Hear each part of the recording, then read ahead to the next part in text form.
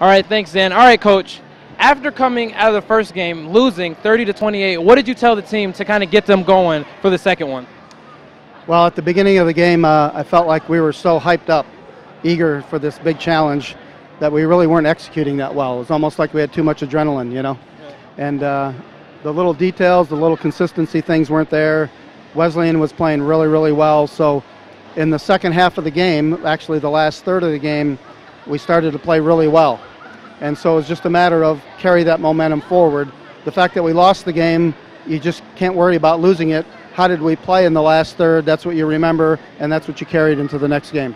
Now, you guys are still undefeated, giving IWU their first loss in the Crossroads. How do you plan for Marion coming in here later on, or tomorrow, actually? Well, that's the trick, you know.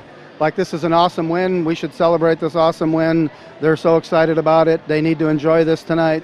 But when they wake up tomorrow, it's about Marion. So we'll try to be there. Thanks. That was head coach, Lady Cougars head coach